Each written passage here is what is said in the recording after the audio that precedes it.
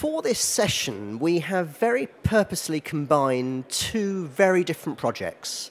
They're both two of London's newest timber projects, but one very much uses traditional green oak construction, and the other one is very much using modern engineered glulam construction. So really, we're looking at wood, our oldest construction material, and we're just trying to show how it has developed from medieval times through to the present day.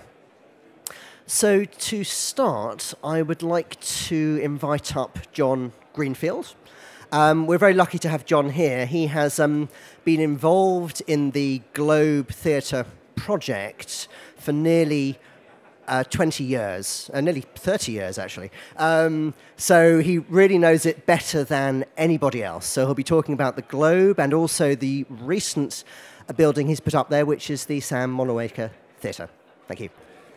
I've got two amalgamated talks actually, because I think there were two things going on in my mind when we were first asked to do this. And one was about why you do reconstructions and why one does something strange like looking back 400 years and using the technology from then these days. So you'll see a couple of different themes going through what I'm saying, and too many slides. So I will I'll try and get through them as quickly as I can. I think the first thing I wanted to note is that the Globe really is unique. It's a one-off. And one of the main reasons why there was a great move to reconstruct it, of course, is because of its association with Shakespeare and Shakespeare's significance as a cultural icon in the English-speaking world. And that cultural significance is something that I find quite interesting, because if you look around the world and see some other places where reconstructions have taken place, they touch a kind of a communal soul that we have. This is central Warsaw after World War II, and the destruction that took place there, almost total destruction. And this is it really very soon afterwards. It was almost one of the first things that the Polish people did, was to, when they were faced with so many other things that needed rebuilding, and indeed Warsaw is a very modern city, but the central square, which was considered to be the heart of the Polish nation, was rebuilt in the 40s and early 50s. Similarly, there's the more recent example in the early 1990s, the bridge at Mostar, which of course suffered during the most recent Balkan War. A 15th century bridge, which the various ethnic cleansing that took place there excuse me, meant that the Muslim population, the European Muslim population, was pushed over onto one side of the river. And at one point in the war, the Bosnian Croatians shelled it absolutely and completely to destruction. So the bridge disappeared. 4 years later, it's been rebuilt again, so that the picture that you saw first of all was only taken a month or so ago, and the bridge is rebuilt, and a very important symbol of trying to repair some of the hurt that was suffered at that time. So it's those kind of issues really that led. This is Sam Wanamaker. Some of those sort of deep cultural significances that led to a project like rebuilding the Globe.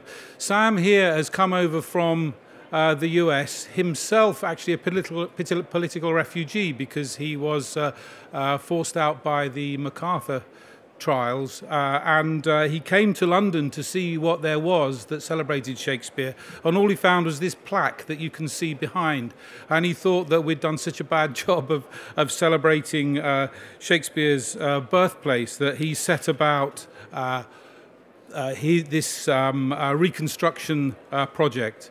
And this is Theo Crosby, partner at Pentagram Design Limited, who was my boss until his death in 1994.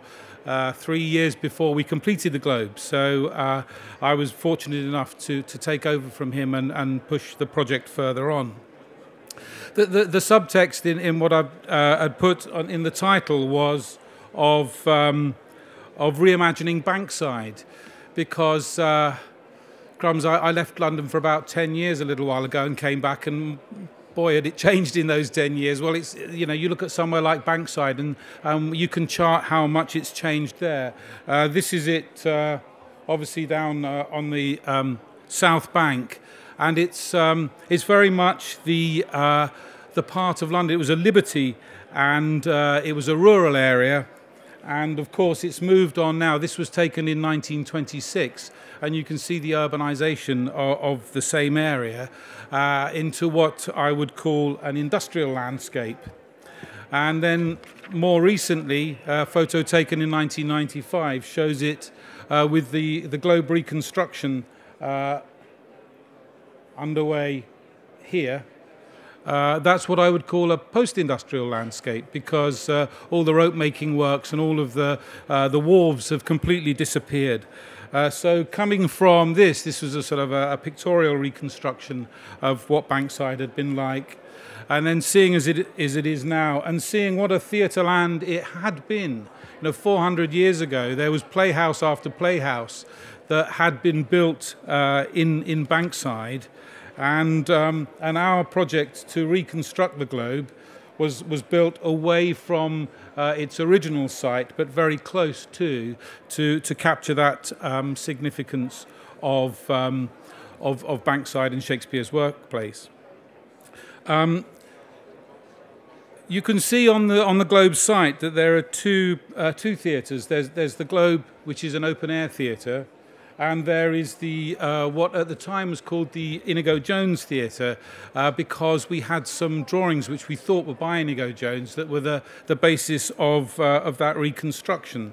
And it gave us an indoor playhouse, which, although very different in size, I'm afraid these two aren't to scale. This is a very much smaller theatre, holding about 340 people as opposed to 1,500 people in the Globe.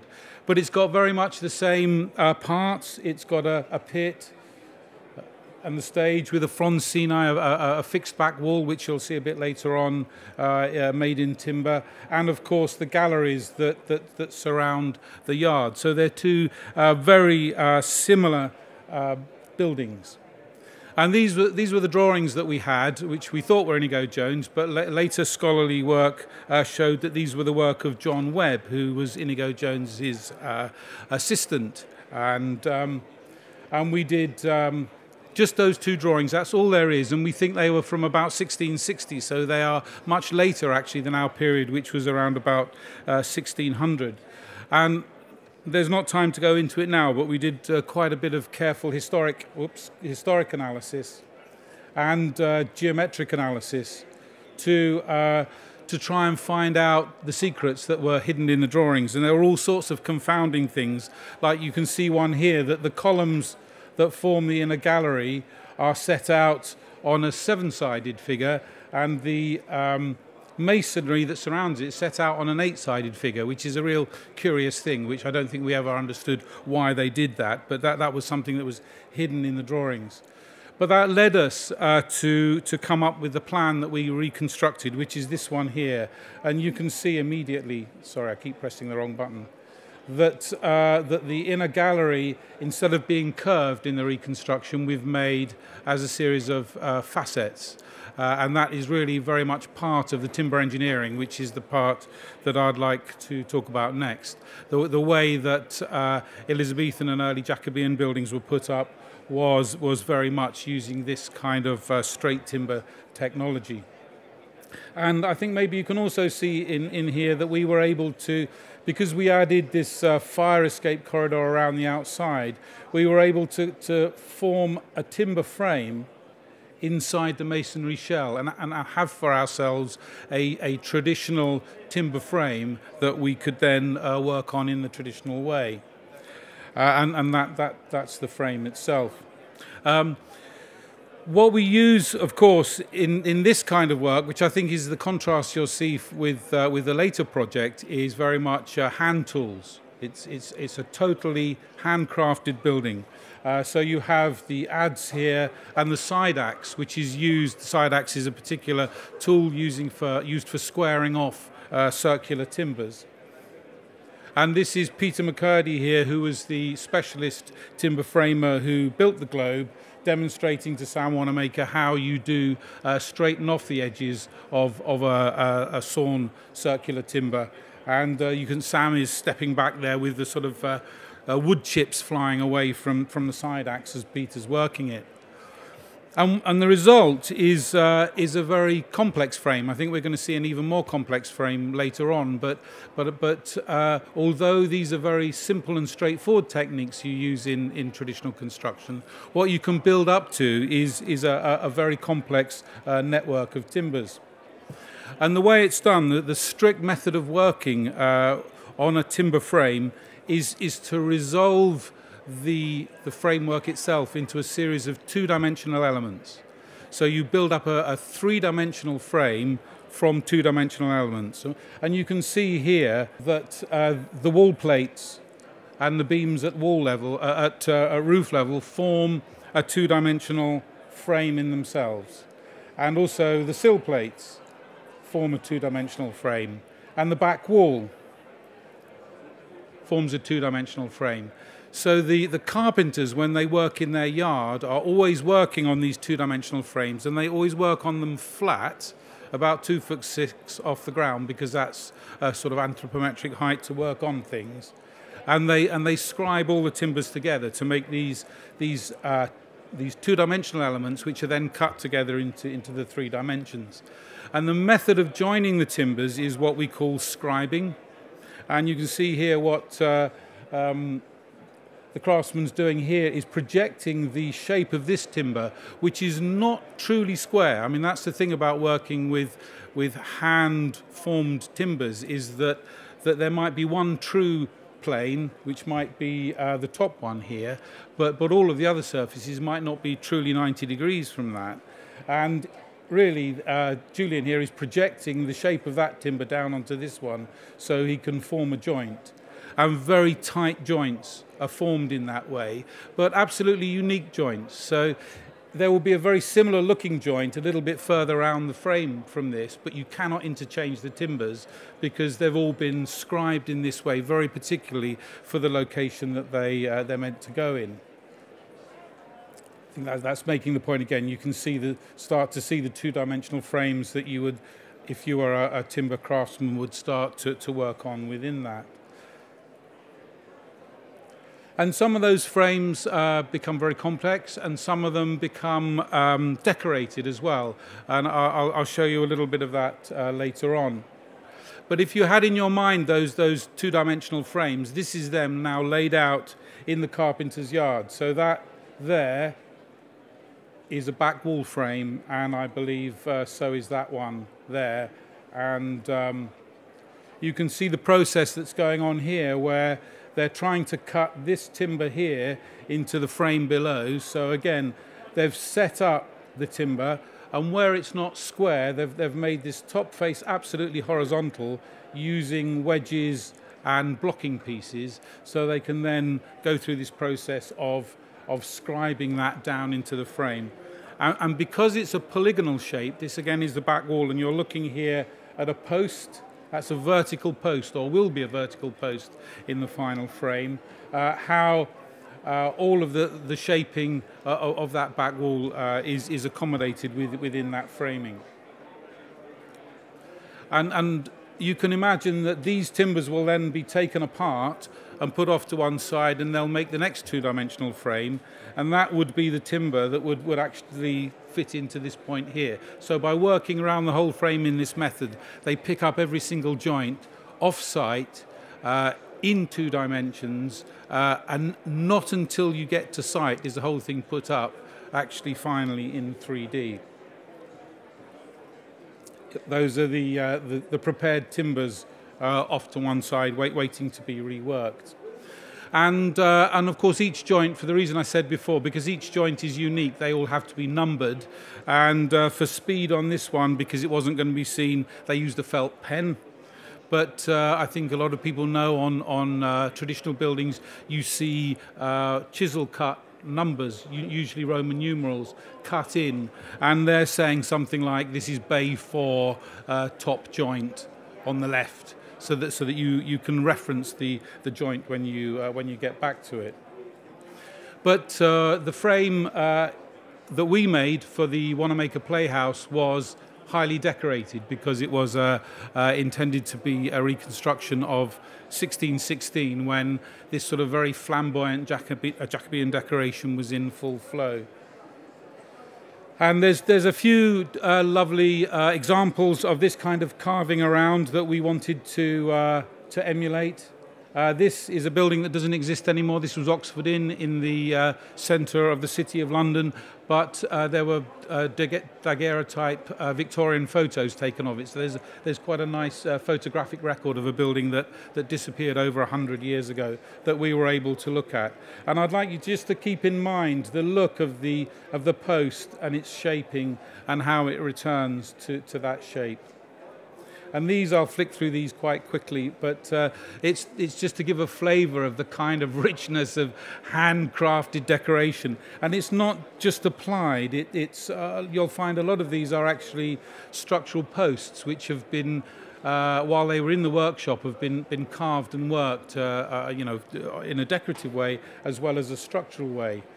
And I think you can see that quite nicely here, that these are the sort of posts that we were seeing in the workshop before.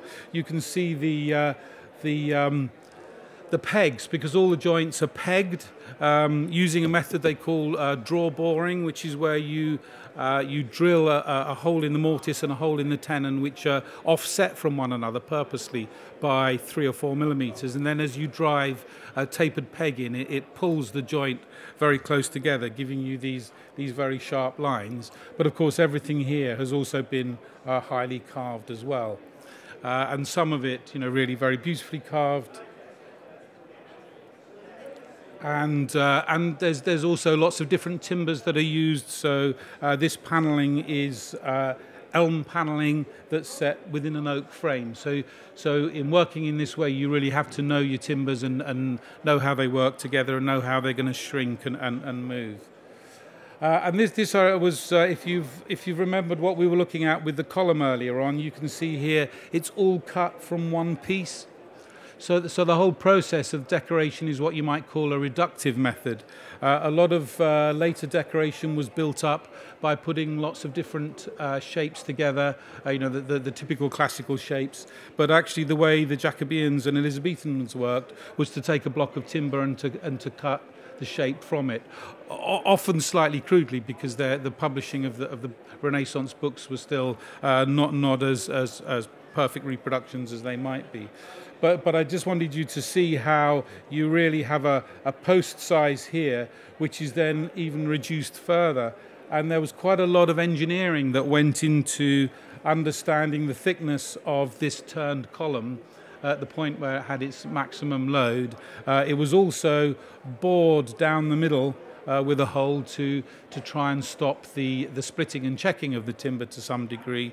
And of course, it's integrated with the jointing. So these columns have just come back from the turner. So they were cut to shape in the workshop, turned to a circle, and then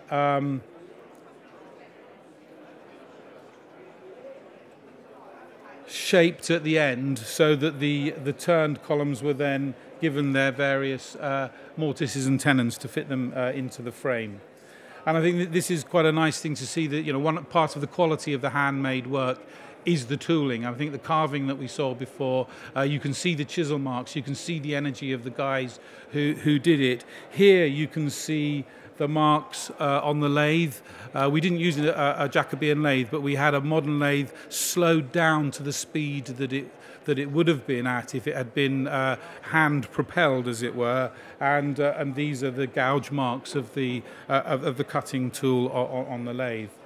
And these are the columns that we made.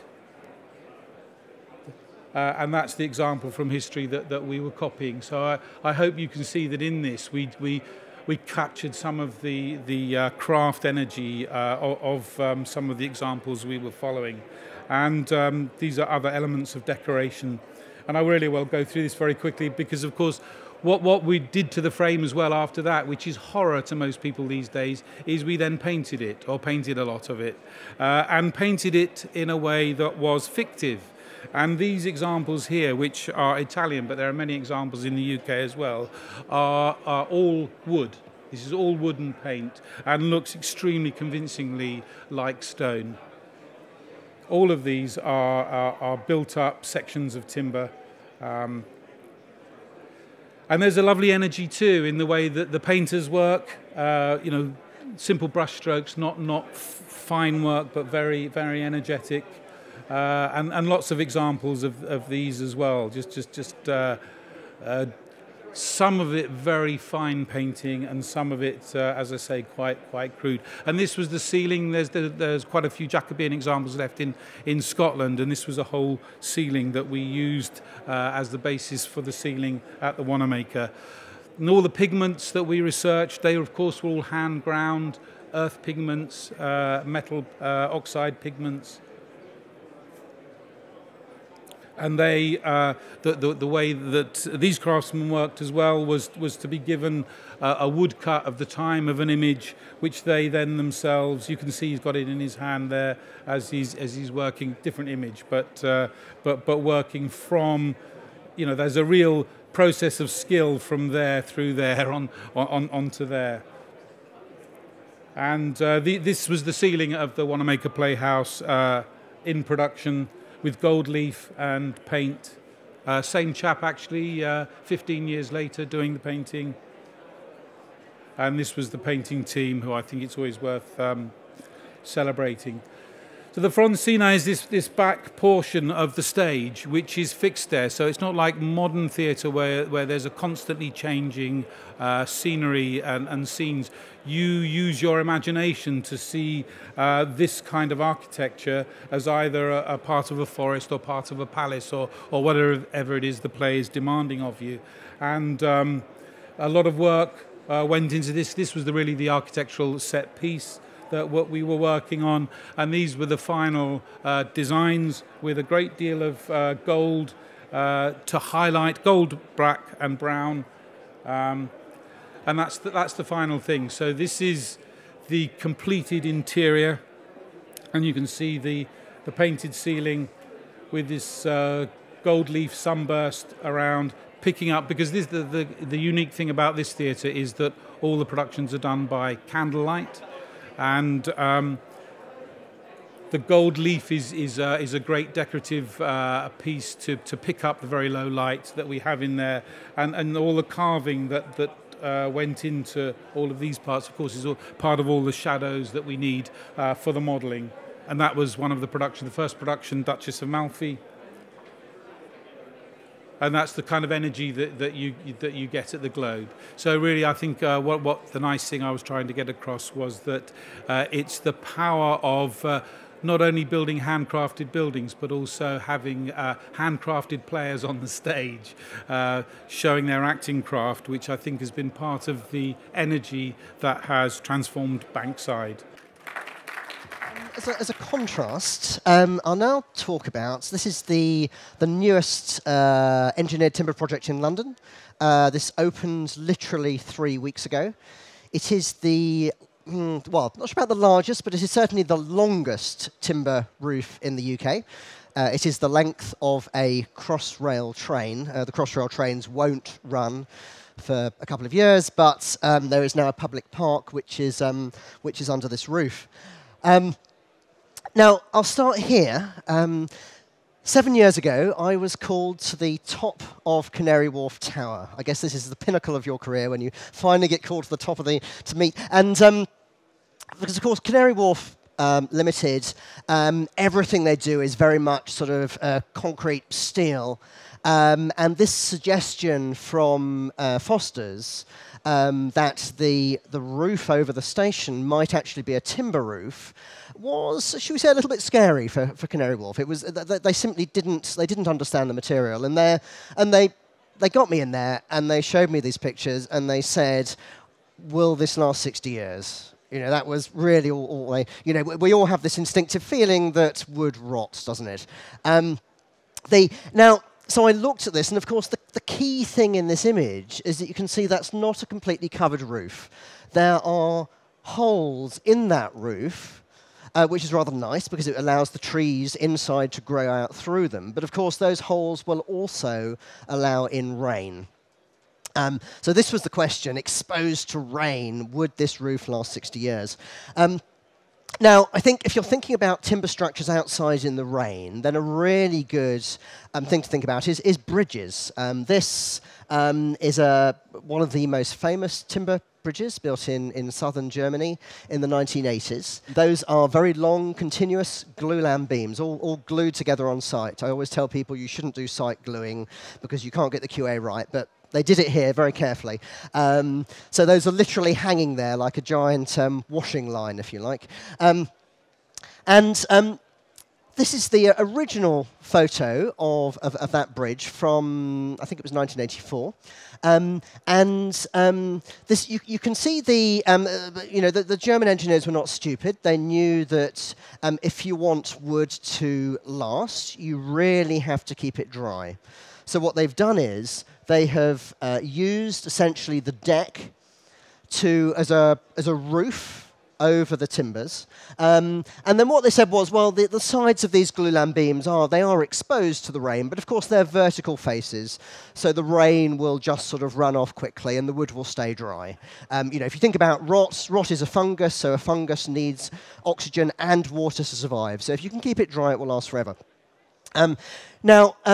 I went to see this about 10 years ago it was, and in fact what you'll see is that these plastic plates have been added to the sides to keep the wood dry, because what had happened was that there were, if I try and go backwards, you can imagine that there are various connection points although most of the rain was washing off, those connection points that the water would track in along those bolts. There were some nail plates as well. And they were finding that was starting to cause problems. And so if we now come forward into the Canary Wharf, so this was a mock-up, but basically where there were timbers which were framing those openings, what we agreed with Foster's and with VHAG, who built it, John Spittle's going to speak in a moment, was that basically those timbers would be flashed with aluminium so that they were completely protected from the rain. So keep them dry, and your roof will last for at least 60 years. It should really last forever. So this is the site. It is, if you don't know Canary Wharf, this is basically one dock down from the Jubilee Line station. And just like the Jubilee Line station, it is constructed in the middle of the dock. That is a cross-section through the station, so the Crossrail trains come in at low level. This was a photo taken about 4 years ago, I think, during construction. There you can see being cut within the dock. And this was the image which Foster's, it was Ben Scott at Foster's, he was presented with this image. Basically, you've got the exits from the Crossrail station either end. There was to be obviously being Canary Wharf, there was to be a 4-story shopping centre over the top. And what Foster's were tasked with doing was really unifying this, so somehow unifying the station exits, the shopping centre. And so this was what Ben came up with, and his image was to create really a ship that sat within the dock. And essentially what he was doing was he was wrapping the entire, if you like, the retail space, the exits from the station, in this one continuous roof. And the idea was that under that roof would be a public garden, in that public garden would be all the plants which were brought in by the Victorian plant hunters into England. Obviously, if you go to Kew, most of the plants you're looking at are not native English plants.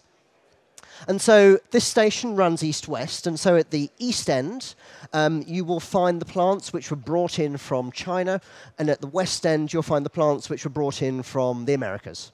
what material to make this out of. The brief from Canary Wharf was very much they wanted something which would contrast with the, I can say it, which would contrast with the harsh steel and concrete architecture surrounding. And hence this idea from Foster's very much for this sort of timber structure. Now, what sort of structural form to go for? Now, I think it's really interesting. If you look, this is 1849. This is the one of the last covered docks at Chatham.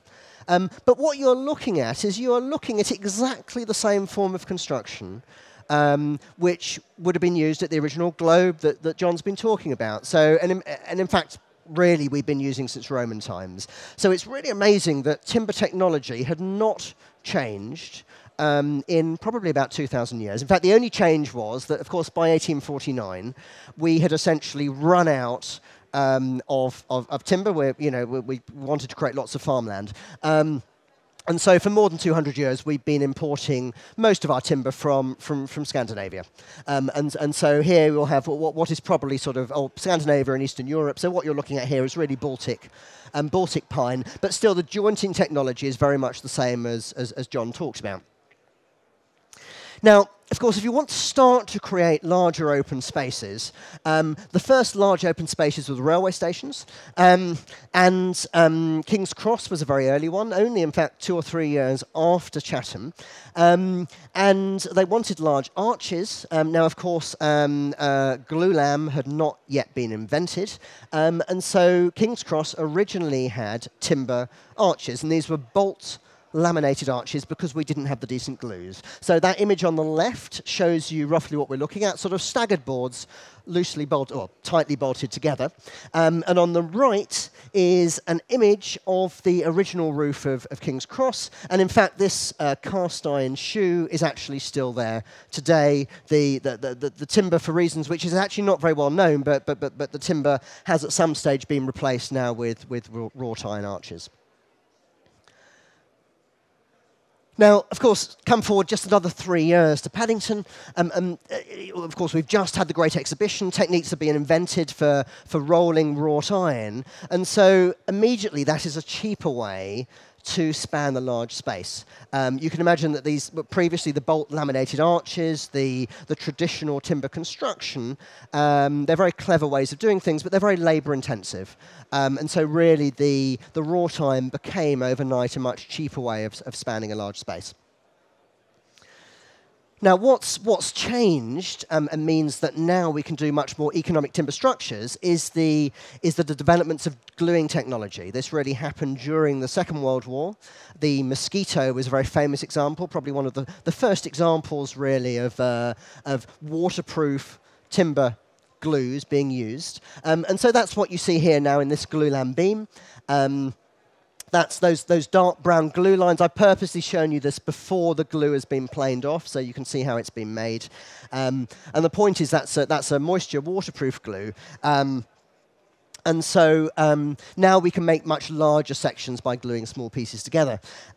Now, one of the interesting things about glulam is because it's made out of lots of small planks, so those thin planks, they can be very quickly dried out in a kiln. So that's what's going on here. That's why the planks are spaced apart. It takes about a week for those planks to be dried out. Now, this is the big difference with the medieval technology, where we were working with balks of timber, oak in that case. Of course, those balks of timber are, even if you wanted to try and kiln dry them, it would be impossible.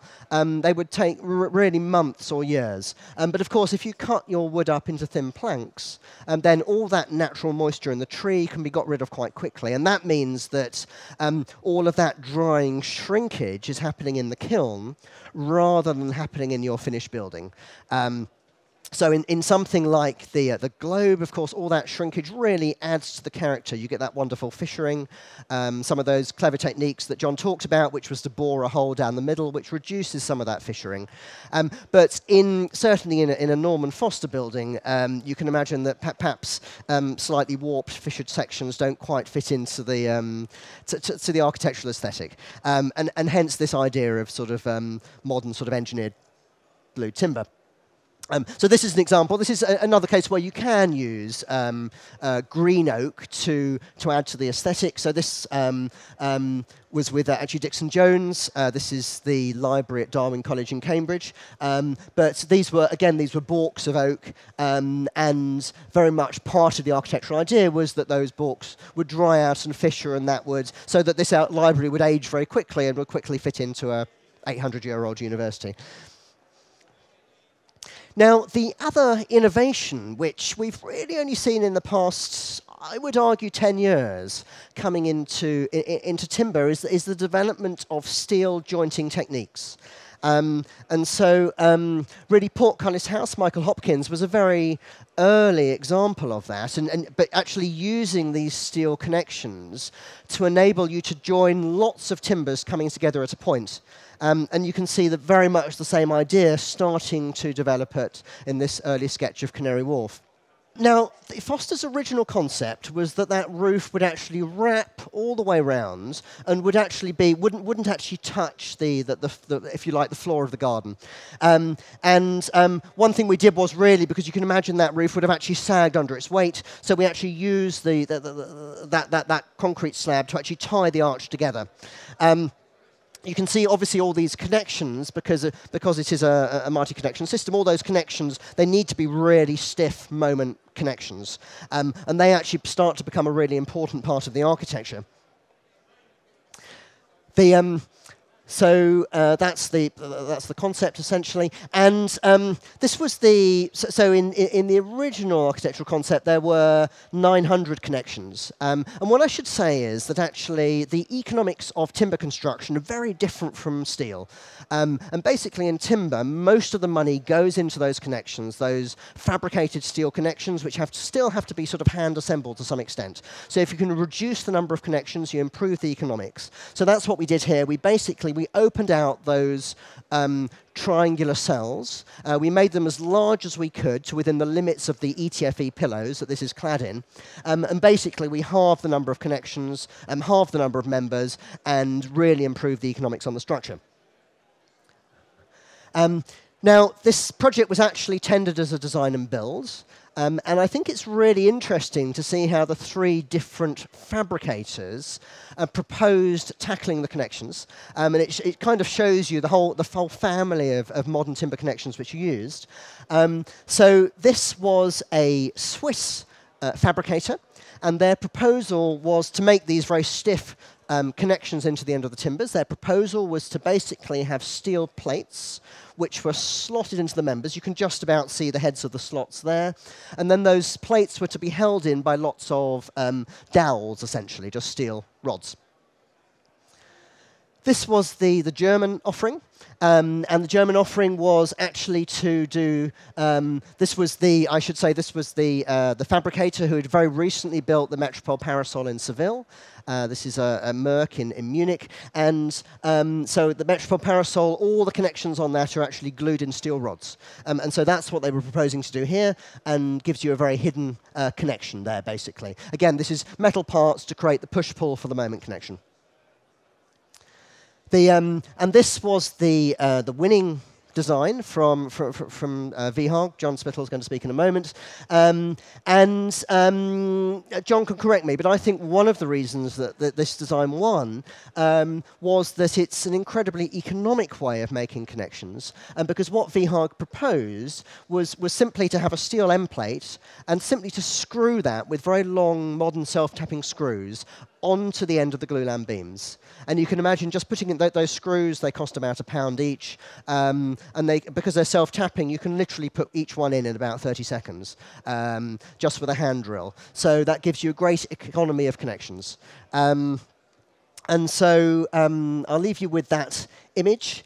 But I think now to have this as a timber structure, right in the heart of London, in the heart of Canary Wharf, I think is a great statement for what modern engineered wood can achieve. Anyway, I'll hand you over to John, who will talk you through how that entire roof was constructed. So Andrew's sort of very well described the design process and what led to it. What I'll talk about is how we sort of perceived it from a manufacture, delivery and installation perspective, really. And it is one of these projects that doesn't come along very often, so it's been a great one for us to be involved in on there. It was very tempting just to put that BBC programme, the $15 billion railway, on and just sit down for 15 minutes, really, because it's very unusual to get a TV programme about construction that doesn't have all disasters and people rowing. But from having been on the site on numerous occasions, it really was like that, a very professional, everyone really enjoying being part of it and seeing different trades, the way they all helped each other out was a real credit on there. But instead I will just give you a bit of a flavour for it. Yeah, it's now called Crossrail Place there, and as Andrew said, it is open. It's definitely worth going down there to see on there. Normally these things are all hidden away, but it's incredible to see a fully grown park really put in there, and it is an amazing thing. So with the competition on there, it's all about the money, unfortunately, these days.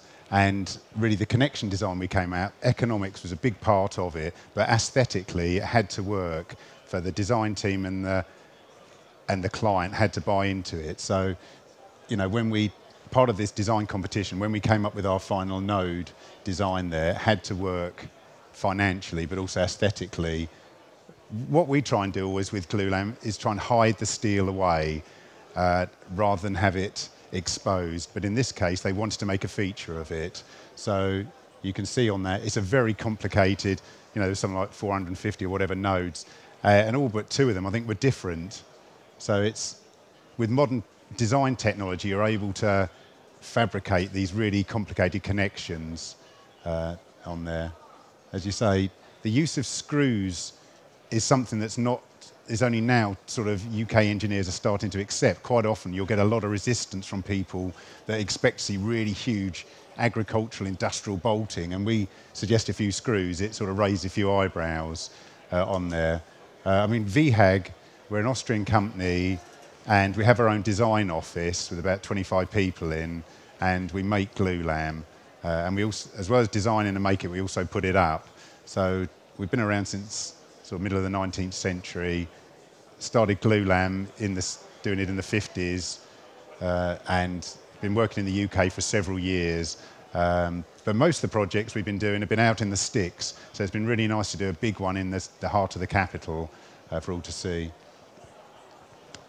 Yeah, it's all about the detail, and really one of the key things, you try and make as much stuff as you can off-site, because as soon as you hit site, you lose control of so many factors. So you do as much prefabrication, so when they come to site, they're not cutting any timber, all they're doing is bolting things together, and that makes such a difference, not only in cost, but in safety and speed and waste.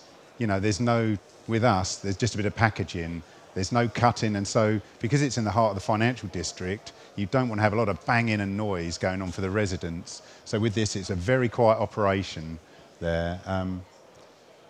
The sort of very Germanic anal detail that they go into with the detailing, as this building had to be guaranteed to last for a certain amount of time. So they went into looking at where moisture could get in, and so they would use a little bit of export resin to cover up any of the screw, so no moisture can get in there. And it's that attention to detail that by having early involvement with Arups and Foster, we were able to really go into every little nook and cranny and think, what about this, and try and get that. And that's something we always say to people, especially architects and engineers, come and talk to us early. As a manufacturer and an installer, we will give you our ideas on things. We don't pretend to have all the answers, but what we can give you is a perspective from a manufacturer and an installer.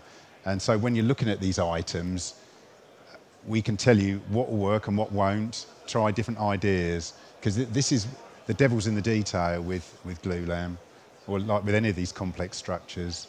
There's a lot of testing and a lot of trying out, and this is what's going on here. The guys are making a test plate, And it is a test one. The welding on there, someone on a previous thing had sort of said, is that welding? But it was just for a test plate. The normal ones have got a continuous weld, in case anyone's wondering. Being an Austrian factory, the guys there are not your normal animals that you find in factories in the UK. All these guys are trained technicians, so they know that a machine is sharp and not to put your hands in it. So their health and safety is different to UK. I mean, VHAG have one of the best health and safety records ever of any sort of company in terms of manufacturing on site. But that's just something to note, really. They don't have loads of PPE on. Lots and lots of nodes. These are the steel nodes. It looks a bit like out of Star Wars, all those X-fighters, I always think, are on there. And you think, how do you control all these? When you think most of those are all different, and it's really having a very advanced logistics programs. Every item is barcoded, and so you can control it. Just-in-time delivery. You can imagine something like Canary Wharf. There's no room for putting loads of storage. So we use these very advanced systems to enable just-in-time delivery, every piece, and it helps as well with the sustainability tracking for chain of custody. Really important on these complex structures. You couldn't do it manually with the amount of items there and the speed of installation. Everything has to be, just in time, just right. Because if something isn't right and the guys have to stop, it can be catastrophic from the programming point of view. So it is really key. The size of nodes, they're big, big nodes. You think it's a timber structure, but the amount of steelwork in there, I mean, it's the biggest value timber package ever placed in the UK. It runs in several million. And the steelwork was a big chunk of that. And you can see the complexity of each node as it's got all these plates coming off at different angles to form this grid shell roof there. So they're sitting there waiting to go up. Logistics was a real key to this. As well as being complex from a design point of view, it really is a difficult place to get to, very tight site and everything. So that was something that we had to put a team on there. There'd be a project manager with a team, and every time there'd be several guys just based in the office there on site for programming and logistics. That's when we inherited the site there, traditional, as you'd imagine, sort of concrete and steel box. And so we started installing it in the autumn a couple of years ago, and it was installed through the wet and windiest winter on record on there. And so you imagine a timber structure would be a total disaster, all water stains and that, but as you'll see, that wasn't the case. One of the things with this, building in triangles, they're really strong shapes, so you don't need a lot of propping and scaffolding, which again means faster installation. The guys, they use cherry pickers, scissor lifts. And you can see the guys there, very small team there, only half a dozen or so are on there. All of them, the guys that have been either directly employed or working with us for years on there. So that we hired them a flat sort of for 6 months down on site so they could be there. And you can see them bolting together the pieces as it went up, really sort of started in the middle and worked your way out. So health and safety was the real key. Canary Wharf couldn't afford any bad press, apart from the human misery of anything going wrong. So everything had to have really elaborate method statements and risk assessments for every activity on there. And you can see the type of modern plant we use for giving you working at heights is brilliant for helping this process go up. And you can see this has gone up quite a way without any sort of propping on it, on there. You sort of try and build over. And you can see the amount of water on the place. Our guys are mainly from Germany and Austria for erecting, and they're used to cold weather, but they were saying it was worse because it's very cold and damp, so they had to go out and buy different types of protective clothing, sort of soft shell, because the normal stuff wasn't any good. So you try and make as much stuff up on the deck, so we're lifting in the last bit there for the guys. They've now got some propping up there as you go up there, and they just lift it into place and just bolt it in. And because it's all designed using computer software, everything was within a couple of mil. But if it wasn't, you'd be stuffed really. You can't say, oh, we'll just get a saw out and trim it up, because it's engineered to the nearest millimetre on there. And once that's part was you've got that first bit done. It's a sort of phew, it works. Now we can sort of work out backwards to either end. Yeah, it's a big one, and these sort of dog legs come down. It's a big space to work on, and it's not just a roof. As you can see how far it comes down with these dog legs. And you can see the guy on the top there as they go along. In terms of height, if you were to lay number 1 Canada Square on its side, that's about how long it is, sort of 300 metres. It's a long roof. The propping going up there. Just the node in place now, it's, you know, rather than hide it away, make a feature of it. So it really, you can get a good idea of what it's like. Galvanised, generally all the steel work we do is galvanised because it gives that design life on there. I mean, that was in December we went there. We'd been in meeting in town and we popped there. And that's the the Crossrail is the biggest construction project since the war, as I understand. And our guys were the only ones working there at 5:30 still. Everyone else had gone home and they were still working away, still cheerful in the rain. You can start getting an idea now of the flashing that's going up there for the open areas on there. As timber, you've got to keep it dry and keep it not so it's sitting in water. One of the key things with this is this ETFE, these roofing pillows, which Eden Project's probably the most common use of it. And the interface with our part of it, the structure, is so complex that what we did was us and Sealy, the guys that did that, we offered a single warranty to the end client. So that, God forbid, if there's anything wrong with the structure, they've got one point of contact.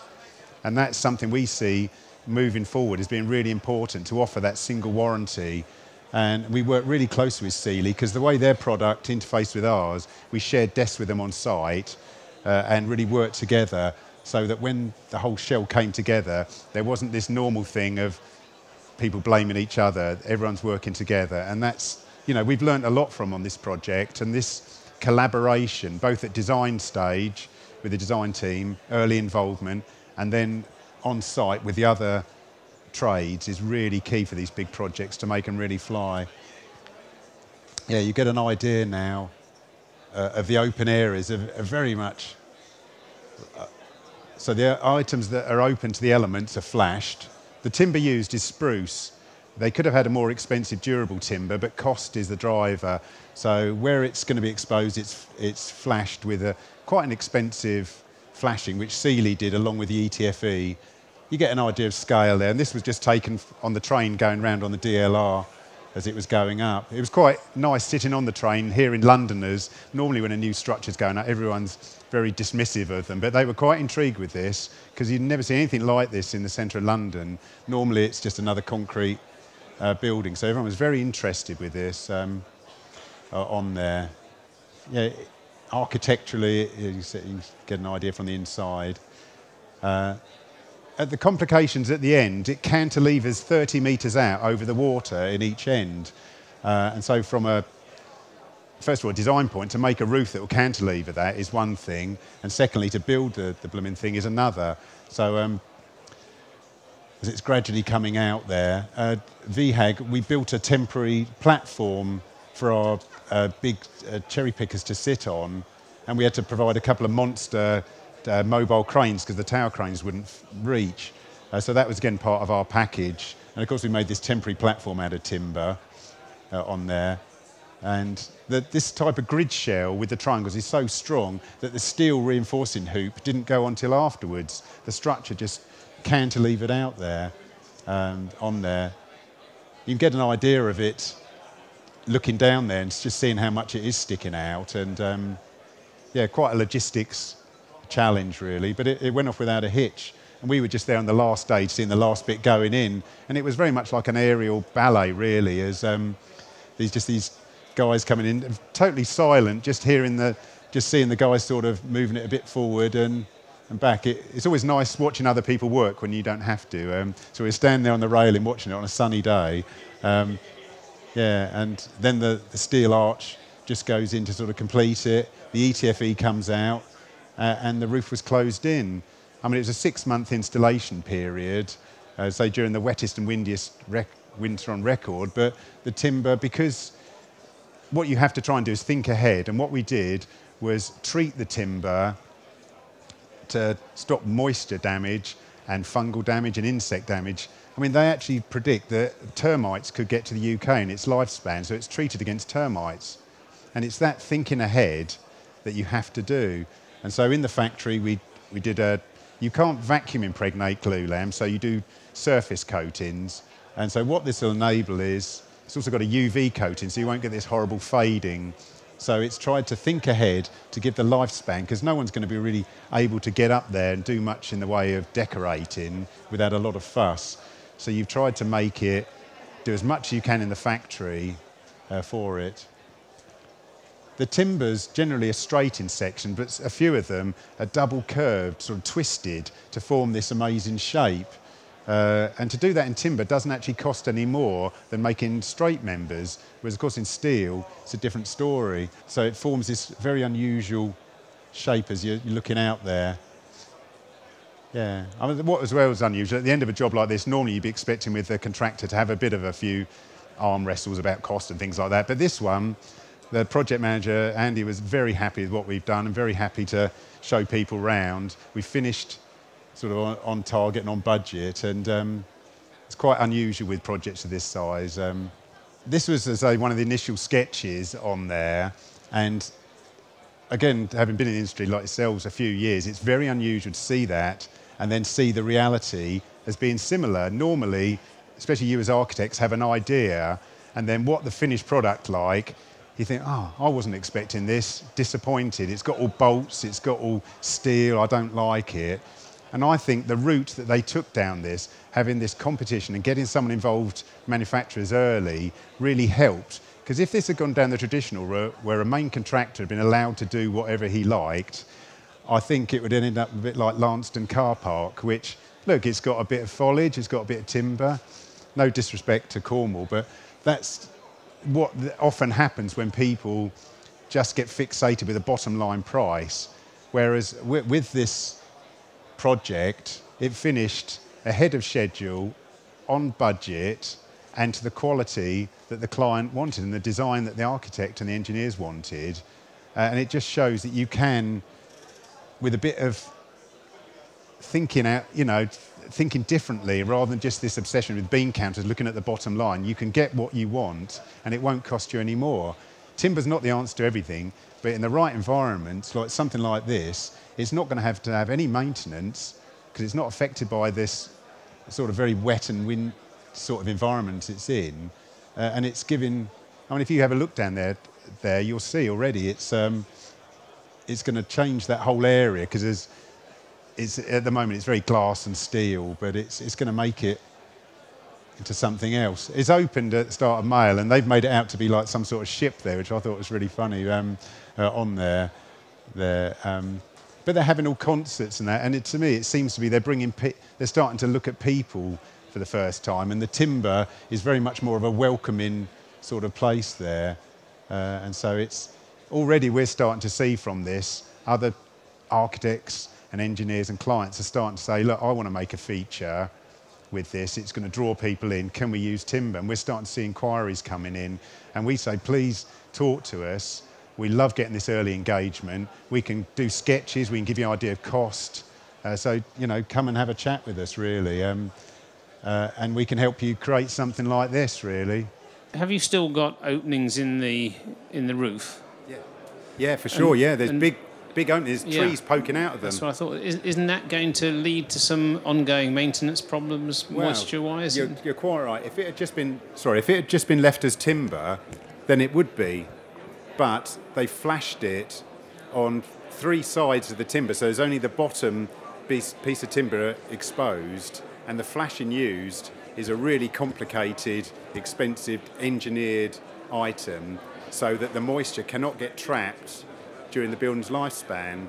So it would be. If it was just timber, it'd be vulnerable with a species like spruce. So no. And the trees that have been planted inside, I take it you've taken into account that in 40, 50, 60 years' time, they might be a shade taller than they are now. Yeah, they can poke out the top. I mean, it's a mad thing, because the trees they're put up there, like 12 metres high, they're not like little saplings, they're fully grown trees. It's quite extraordinary. How does the irrigation work? Like, obviously, the drainage from all the plants, how does that work and incorporated that? Yeah, I mean, ETFE, the pillows like you get at the Eden Project, they're just like giant cushions of air with plastic, and then where they meet, you have a flashing over the top of them, so it forms a complete barrier and any water runs off. So it's an extraordinary thing to see, really, and it has to give that design life for 40 years on there. So everything's been, each element of where each one meets something else, as guys have sat down and worked it out. How's it going to work? Will it let water in? Let's do a test. And it's all very much tried and tested technology. You know, you go to the Eden Project, it's been there for a good few years, and they've learnt, and you have to use, when you see the guys there that were fixing it, they're very highly trained technicians fixing it, because it's very complicated, this ETFE, and we work with them to make sure it all fitted so there wasn't any moisture traps and that any water can get off. But it will be interesting to see where some of these holes are when the wind blows, if the water does come in a bit on the side, on the inside, but the timber itself, a little bit of water, it's got this moisture treatment on it, so it will just run off, and any of the end bits of it, because timber's a load of tubes really, and so the end bits are capped off. Yeah. I'll just brief that. Just to say, I mean, keeping the wood dry is important. What I believe in doing is, in the first 6 months of any project, where there's any risk of rain getting on the wood, actually just going when it's raining and when it's windy, and actually having a look. And we did that very much here. So after the flashing was on, we did some pretty rigorous sort of water hose testing, if you like. And based on that, we actually adapted some of the flashing designs. I think you can imagine here, because those holes are not just overhead, but actually they come down the sides. So actually putting the flashing on the three sides of the wood, actually, as those bits of wood start to, that doesn't quite work quite so well. So we did work quite carefully on this. But it is just, I mean, there's a lot of times when people have come along to me and they're looking to have an external timber structure. I really must emphasise that in the UK climate, unless you are prepared, or unless your client's prepared to replace those structural elements after 15 or 20 years, you simply must not put the structure, your structural members outside. And I emphasise structural members because if those members rot and fail, we're talking about a safety issue. I'm very happy to have timber cladding, where if it does decay slightly, that's that's just a maintenance issue. But we can't really take safety risks. So there is one exception, which is that there is, as John alluded to, there is a chemically modified wood called a coir, which is, for the first time, we have something which has structural strength and it can be glued and it's completely rot resistant. So there is an option, but it inevitably, with a chemically modified wood, there is a cost to that. So for your general projects, we're generally, for reasons of economy, we're using the spruce that we used here, and so really you just really must keep your structure inside in the dry. Thank you for coming along, and enjoy the rest of the day. Cheers.